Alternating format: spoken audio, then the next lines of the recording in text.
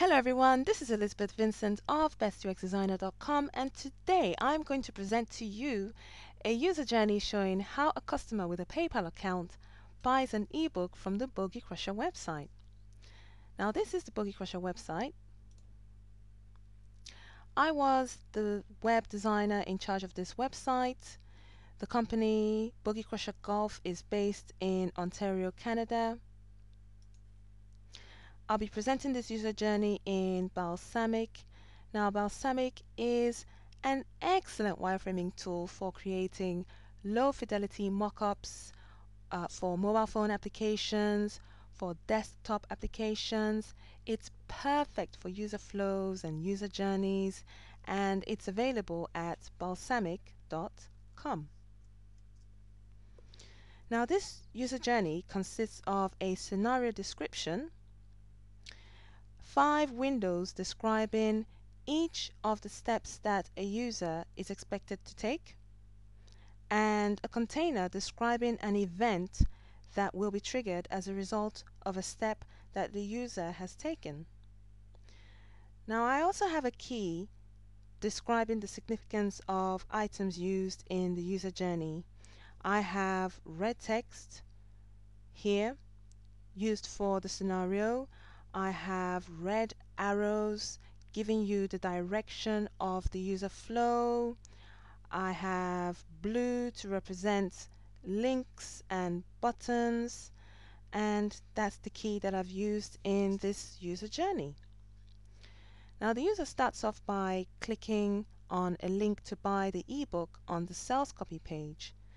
At this point, they would have gone through a series of emotions that would lead them to click on the link at the bottom of the page to buy the ebook and to get the bonus ebook that's on offer.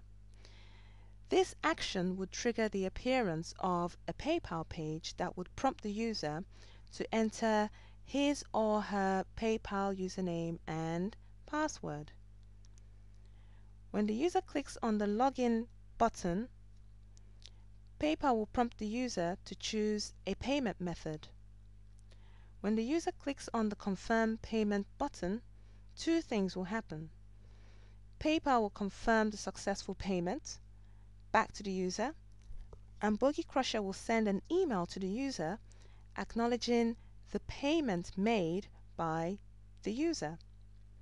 The email will also contain a link to the ebooks, a unique set of usernames and passwords to unlock these ebooks, and simple instructions showing them how to download and unlock their ebooks. The next thing that will happen in this user journey is that the user will be taken to the Bogey Crusher thank you page.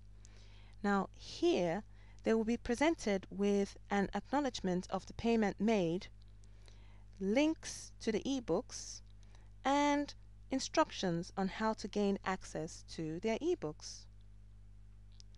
Now, that was my presentation of a user journey describing how a user makes a purchase of the ebook on bogeycrusher.com.